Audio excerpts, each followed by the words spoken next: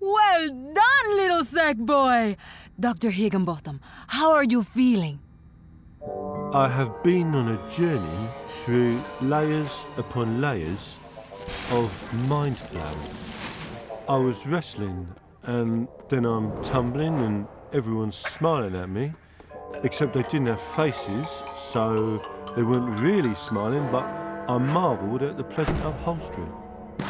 There were all these geometries, fractal star worms, competing for my affections, and they were amazed when my eyes were pies, spinning and cooking and dancing figures of 8.